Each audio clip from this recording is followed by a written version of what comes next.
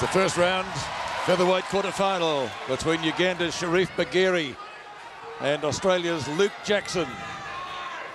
Yeah, Luke Jackson, a very neat boxer, holds his hands high.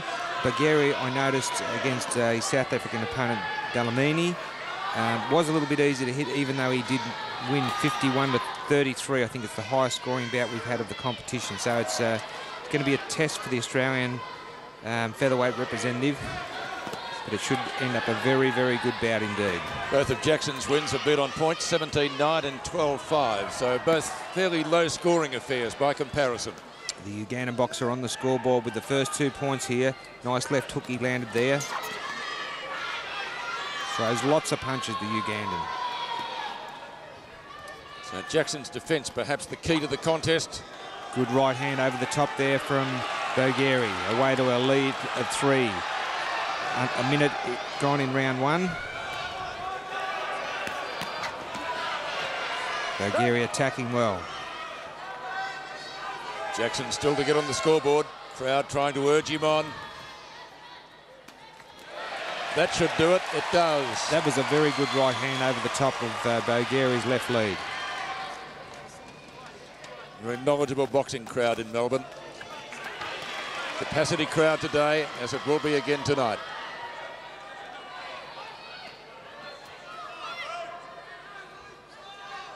Jackson, hands held high, looking for an opening. Bogere slipping, gets caught there.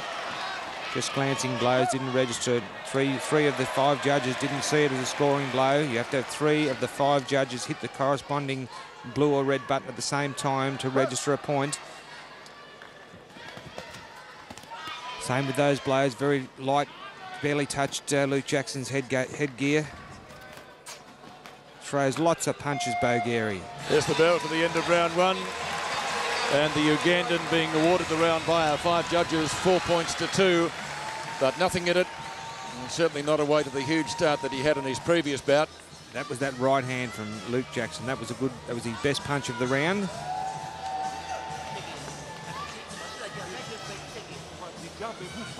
And that was the 51-33 fight we were speaking about. The highest scoring bout we've had so far in the boxing tournament here at the Melbourne Exhibition Centre. Luke Jackson in the blue has fought 2 fights. His opponent had a bye in the first round. And as I mentioned, both were fairly low scoring affairs, 17-9 and 12-5 respectively. Yes, compared to that win over the Ugandans over the South African, low scoring. Both boxers standing during the changeover. Huge Australian contingent here, obviously cheering on the Australian representative in the featherweight division. 57 kilo class. Jackson needs to make up a little ground in the second.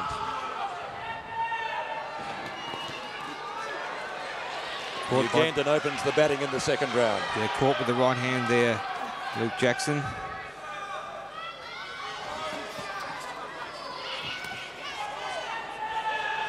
Yeah, Jackson got through with that right hand. He's landed the right hand a couple of times well. They're his best shot so far. Throws a lot of leather, the Ugandan. Yes, he throws punches in bunches. Following Jackson round the ring. Jackson content to skip away, looking for a clear opening. Relative novice, Jackson. As I said, only been boxing a couple of years. He won the Tasmanian Championships. Not even after a year he took up the sport. Now it's level. Oh, big right hand from Luke Jackson. That was the best punch of the fight. It's gone ahead.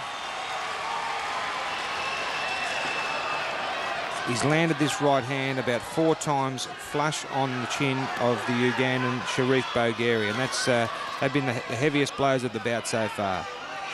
Certainly be earning the Ugandan's respect.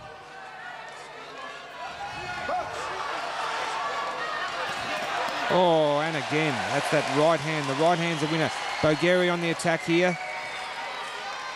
35 seconds, round 2 remaining. The Australian representative in the featherweight division, 2 points up at the moment. Oh, and again the right hand. Just glanced his Ugandan opponent. Jackson 7-5 the round from our judges so far. That scored. Jackson boxing well, using the ring. Bogere throwing lots of punches, but Jackson the cleaner puncher at this stage, landing the better scoring blows. Been a good round for the Australian. Good stiff jab from the Ugandan, didn't register. And another one, glancing blow. And there goes the bell for a very good round for Australia's Luke Jackson over Uganda's Sharif Bogere. And quite often we see a pattern developing in the second round, or a change, Barry, don't we? And it happened here. Yes, we certainly did. First round was relatively even, but the Ugandan was getting nailed with the right hand in particular from Luke Jackson in the second round. There. Yep. Beauty. Right on the button. I'm sure we will see more of it in the third round. It's proved a winner for him so far. Go to Andreas in the corner,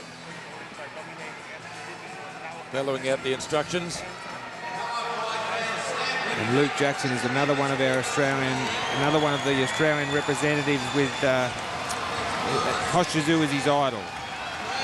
And that's understandable, because the Kosciuszko, one of the greatest fighters in history.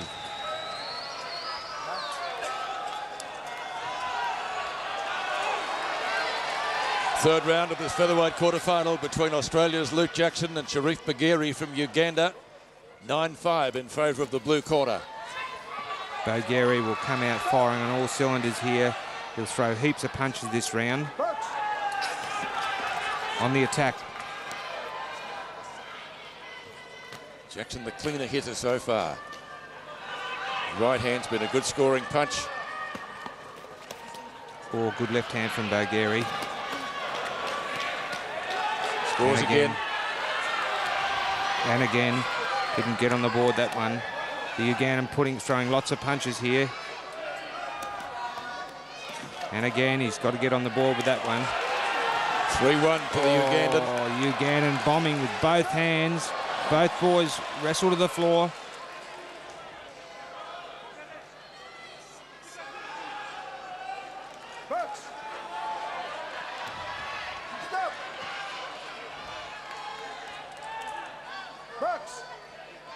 The Ugandan having a good round, putting on heaps of pressure, throwing lots of punches as we've seen him do before.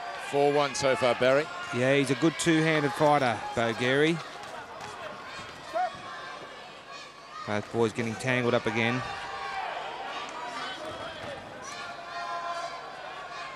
Well, it's going to go right down to the wire, you'd reckon, at this stage of the fight. Bogere unlucky not to get a point there, I thought.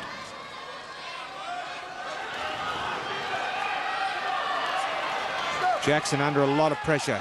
Not working as hard as he did in the previous round. No, the Ugandan coming home strongly here, throwing lots of punches. Got Jackson on the back foot. He's not doing anything. He's just evading at the moment.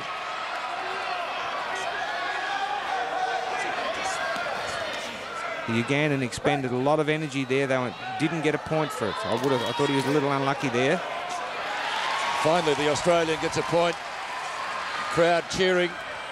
Quarter of a minute to go in round 3.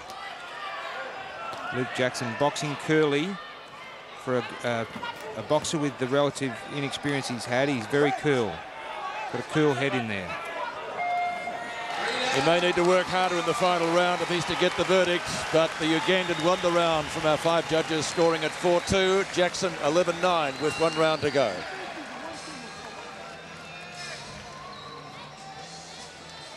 Well, it was untidy in parts that round, but the man on screen in the red, Bogere from Uganda, certainly took the points and carried the fight right up to Luke Jackson. For at least a minute there, Luke Jackson barely threw a punch. He was, concentrating on defence and using the ring. And I thought this man on screen was a trifle unlucky not to get a couple more points, to be honest. Yeah, you mentioned that. So let's see if it's fitness or the awkwardness of the Ugandan. It's going to be close, whoever gets the verdict. Going to go down to the wire.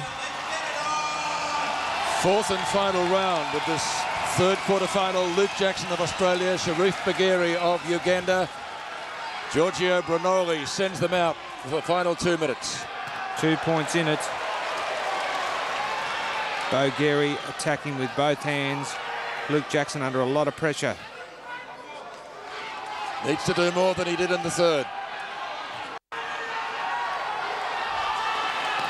Oh, that was a good left hook. That was a good left hook from the Australian.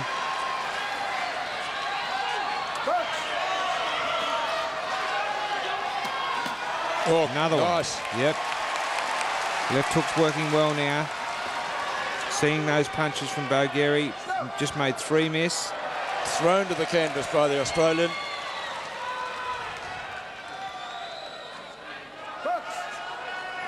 Bogere won't go away. Jackson will need to maintain his work rate to get the verdict. It's out to 5 though.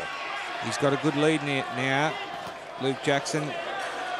Bogere back with a point. Coming up, minute 6 remaining. The Ugandan fighting desperately with both hands, but Jackson boxing coolly, and there's the left hook again. The left hook's been a real winner. And again, Guy got caught badly there. His right hand in the first 2 rounds, Jackson, that did the damage, but his left hook in the last couple has been the better punch. He's a clever, neat boxer, Luke Jackson. He fires well with both hands. Under pressure here. 40 seconds, 5 points in it. Pretty good lead to Luke Jackson. Bogere's going to have to get off some flurries if he's going to have any chance of winning. Keep the head up, says the referee. And a good right hand from Luke Jackson. I think that'll just about seal it. 30 seconds remaining. Oh, Bogere down again.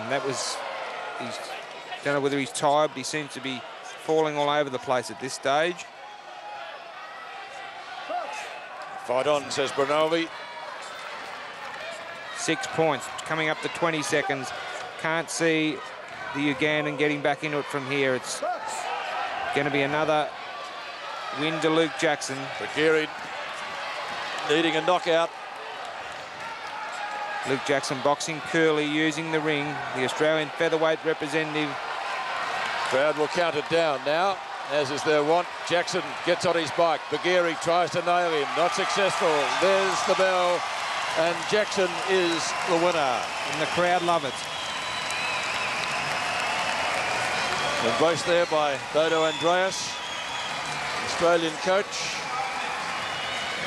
Well, he had 3 good rounds out of 4, didn't he, Barry, really? I guess that'd sum it up. He did. No, he boxed a very... I mean, he's a mature boxer for a guy with the, experience that he's had. He's got a cool head under pressure because Bogere really put the pressure on him, in especially the 3rd round. And he just kept his cool and stuck to his game plan. First round was fairly even, but Jackson made his move in the second. Luke Jackson gets the verdict of the 5 judges, and he advances to the semi-finals in the featherweight division, 57 kilos, here at Melbourne 2006.